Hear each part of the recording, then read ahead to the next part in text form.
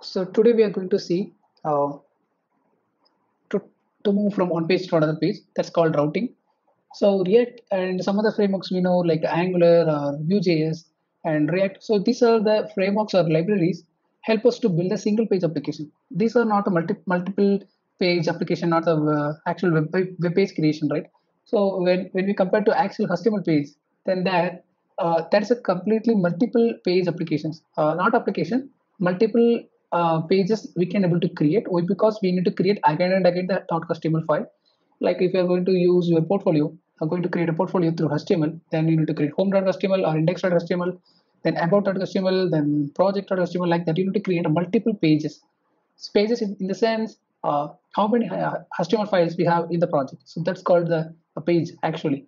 So in a similar manner, we compare with HTML.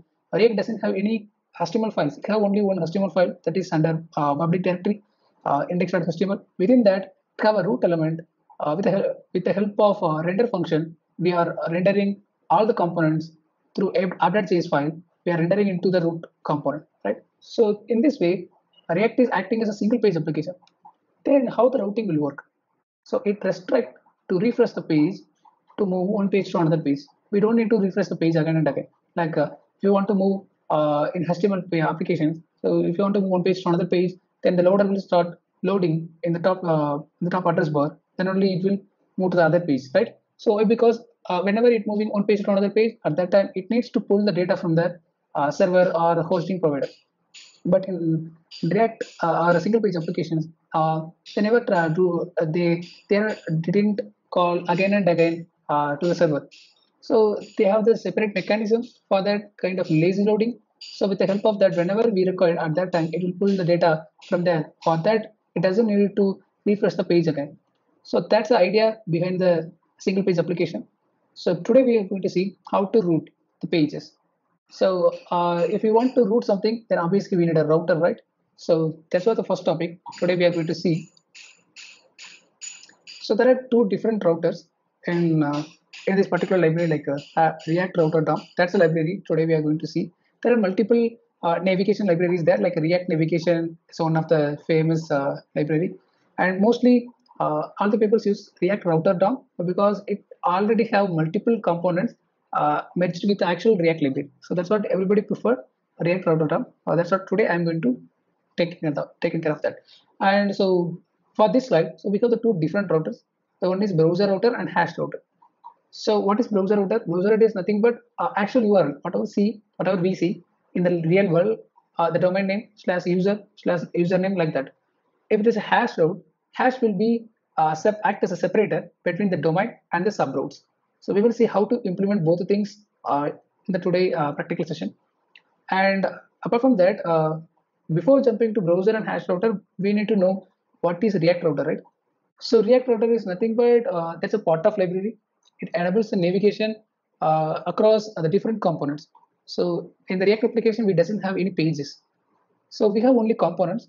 So for each page, we need to create a page component or any kind of component. That particular component will act as a page. Inside the component, we can able to invoke or import other components depends upon the requirement. So for example, I'm going to create a home page, then I can create a file called home.js. But anyhow, that home.js is that also a component. I may create a function component or I may create a class component. But in the home page itself, it should have a navigation. It may sometimes a list of products. Then we need to call a product list component or product component, and we have the footers. So there are multiple small pieces we have in a single page. So these all things will cover in a single JS file. That's called actual page component. Okay. So we need to mention those page component into added.js file within the router. So it may be a browser or hash router. So that's about React router.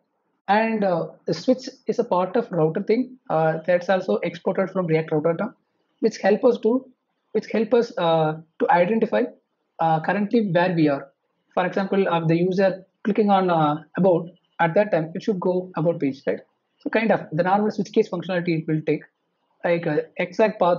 If the path is exactly matched, then the particular component will render in the browser. So that's the thing. That's what the name itself switch. So it have the multiple cases. Each case connected with a particular component. So that's about switch. And the dynamic routing is nothing but when we are going to when we are going to use single component to perform multiple. For example, uh, we have 100 of users.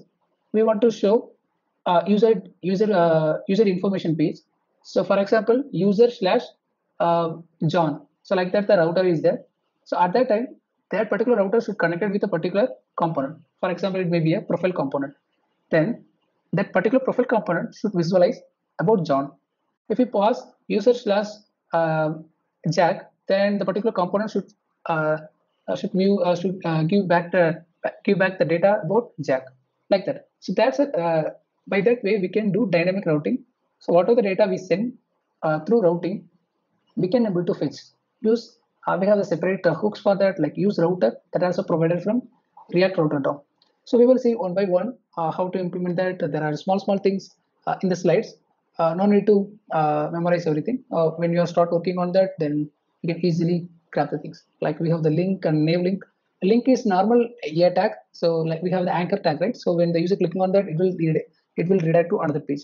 So similarly, link is the default tag which is provided from React Router DOM. So it will help us to restrict the page refreshment. So like we don't need to refresh the entire page. So it immediately went one page to another page without refreshing the particular tab. Nav link is nothing but we are going to use navigation link. So each application should have the header. Inside that we have the multiple navigation link. Like so at that time we need to use nav link.